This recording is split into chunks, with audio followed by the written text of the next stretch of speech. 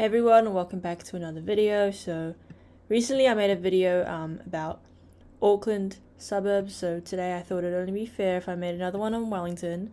I do want to preface this video by saying that I'm by no means a real estate expert, nor am I an expert on Wellington either, but I feel like there's not really any videos out here on the internet on YouTube talking about like renting or housing in Wellington. I know that I would have found something like this quite helpful when I was moving down, so yeah, hopefully this video helps you guys out. So basically I'm just going to talk about some various suburbs, talk about how much I'm going to pay for rent. So the Wellington region is actually quite large compared to the city itself, and I actually knew someone at my work who lived in Featherston, so that looks like really far away on this map, but I think it's about an hour train ride, which isn't terrible. But I'm just going to start off talking about Upper Hutt, which is probably the furthest away that I would like recommend living if you are coming to Wellington. So the rent prices that I'm giving are going to be an average weekly rent, because in New Zealand you normally pay rent every week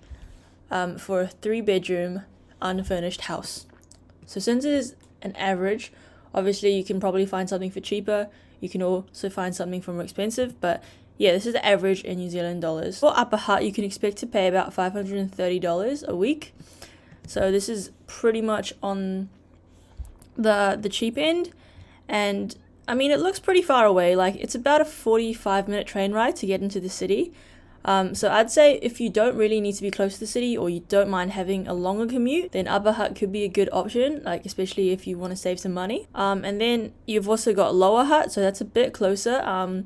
However, you are going to be paying a bit more. Lower Hutt is a pretty popular area actually. In fact, it's only about a 20-minute train ride, so it's very close to the city. And you're going to pay about $620 for a 3-bedroom in Hutt Central. So next, going back, you've got Porirua. So Porirua, depending on the suburb, the price can change, but for a 3-bedroom in Titahi Bay, you're going to pay about $530 a week. And then coming down a bit, you've got Tawa. So when I was in Wellington, my manager actually lived in Tawa and she seemed to love it. So I feel like it's a pretty nice place. It's probably like quite residential. I heard there's a lot of like white people, so I think that's a good sign. But yeah, so you'll pay about $600 for a 3-bedroom. And then coming down a bit, you've got Johnsonville and then Newlands. So again, I knew people that were staying here. I think they wanted to like save a bit of money and still be relatively close to town. So a 3-bedroom is $600. And then coming down, you've got Kandala. I knew a girl staying here. She seemed to enjoy it. I'm pretty sure they have like really nice sea views as well.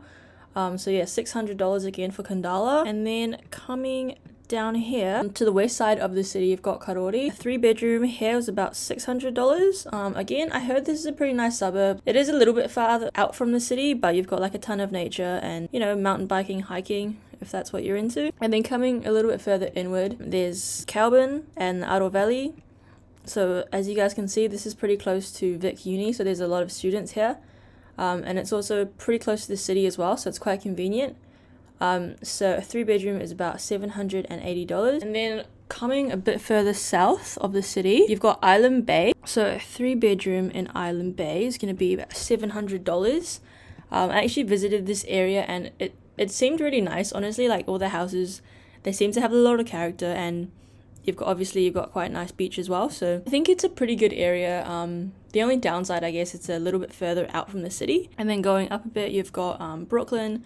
Again, pretty nice suburb, very like residential, a lot of families. You're going to pay about $700 for a 3-bedroom, but it's not too far away from the city. But I feel like because it's a lot of, you know, hills and that kind of thing, like if you don't have a car, it's probably going to be a bit tough. So I don't know if I would recommend staying here. And then on the east side, you've got Miramar. So the GM where I was working, so like the general manager, higher up dude, lived here, so I assume that there's some very nice places here. And this is also where like the Weta workshop is, so if you are working like in the film industry, then it's probably a good location. And there's also some very nice beaches here as well. So a 3-bedroom on average is $685. And then coming closer in to the inner suburbs, you've got Newtown. So Newtown is where the hospital is, so if you're working near there, then it might be a good option.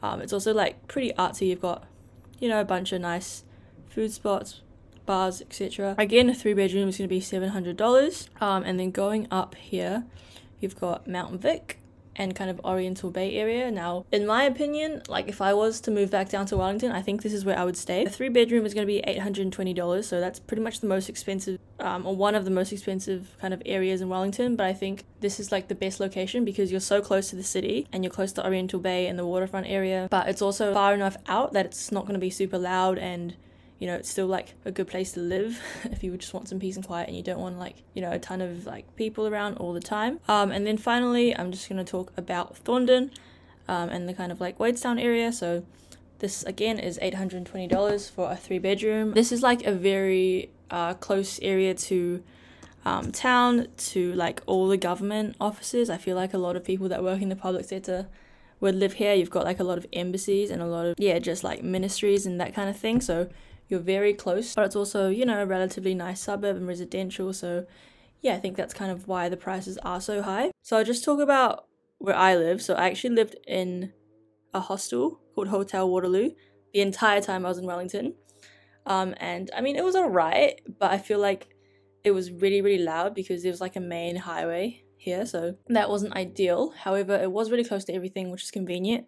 So I'd say if you are like just going to Wellington or just landing there and you don't have any accommodation, then I would say it's an alright place just like for temporary stay. But yeah, that's pretty much it for this video. Hopefully it was a little bit helpful, gave you a better idea of some of the suburbs where you can stay. And yeah, thank you guys so much for watching, and I'll see you guys